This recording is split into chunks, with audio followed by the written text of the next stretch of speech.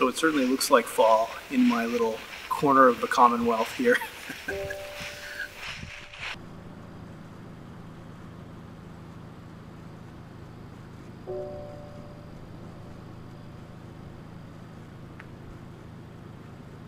But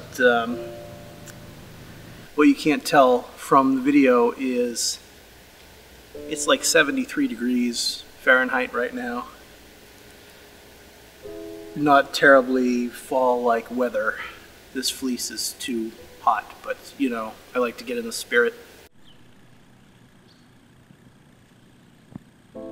I always have a period of spiritual renewal in the fall. It's, I don't know if it's like the pagans say, if there's a thin veil between this world and the other. But for whatever reason, I get excited about spiritual work more in the fall than I do in any other season.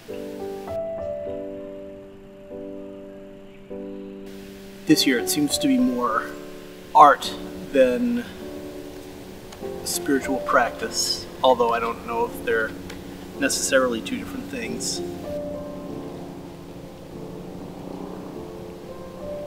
I'm doing a lot of drawing lately. I've written a story that I think would be an interesting short film or small web series or something with Gnostic-y themes. Kind of the Matrix meets Paranormal Activity.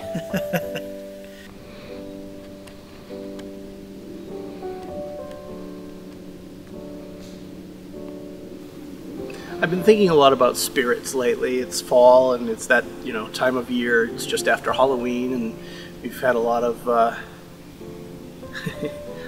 lot of talk going on the network and on various shows and things about spirits and things, and but it gets me thinking about the relationship of Gnosticism and Spiritism. It's a very important relationship. The Gnostic Restoration in 1890 was begun by a seance. I don't know how I personally feel about ghosts, you know, deceased people who haunt places. I've had some experiences I can't explain, but I'm a pretty skeptical person. One of the parts about Gnostic theology that I struggle with the most is the concept of the archons and the fates. There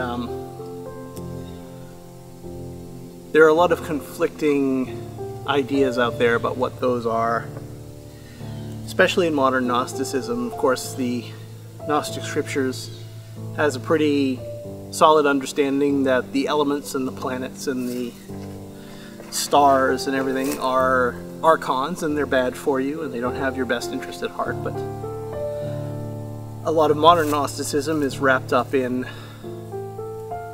newer ideas. There's a lot of Hermeticism and alchemy in modern Gnosticism. There's a lot of 19th century occult revival.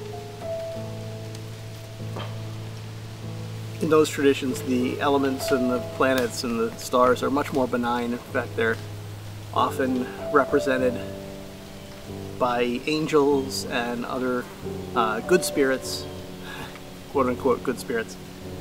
It's tough to tell the difference, but they're definitely forces that are to be worked with and to be you make offerings to them, and they'll help you out.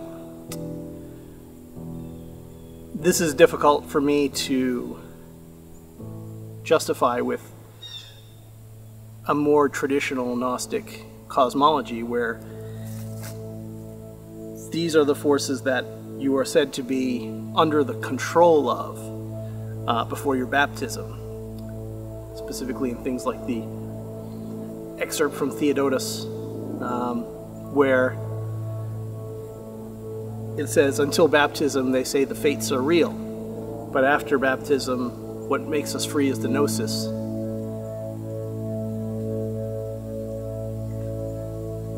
So where does that leave the planetary forces and the elemental forces and the spirits of those the spirits that represent those forces. In our own Johannite liturgy, we work with the archangels of the elements, which is a fairly standard, hermetic ritual magic approach. And I don't believe those are evil forces, certainly. They're not out to get us. In my own work with the Apocryphon of John, Epinoia is the figure of that story whose job it is specifically to work with us and to help us to overcome our fallen state. And so we've developed prayers and short rituals that are designed to open you up to the to hear Epinoia, to hear the the eagle in the tree of knowledge, who is trying to teach us about how things are and how things should be and what our jobs are in the world. And it's it's difficult.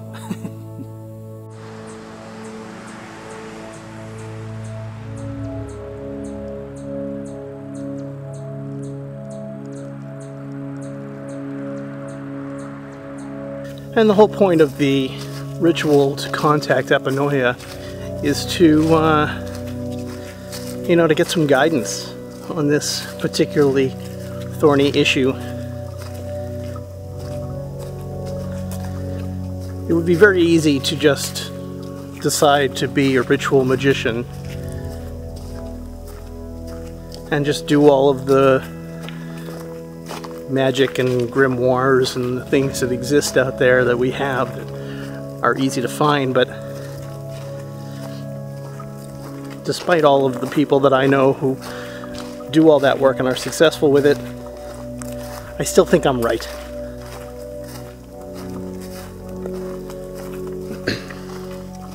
Not that I necessarily think that they're wrong. I just don't know. It just doesn't line up with what I think, what I feel in my heart to be true. So that's difficult to work around.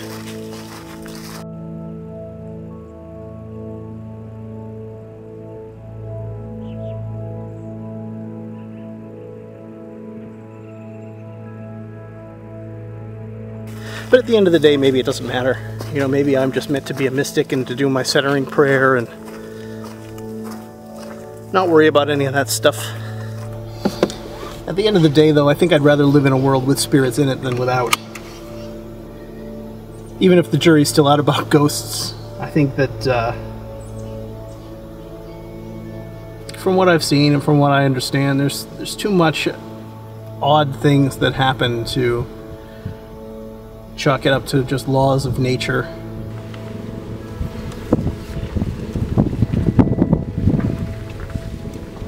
Anyway, hopefully I'm going to start doing these weekly again, so if all goes well, I'll see you next week.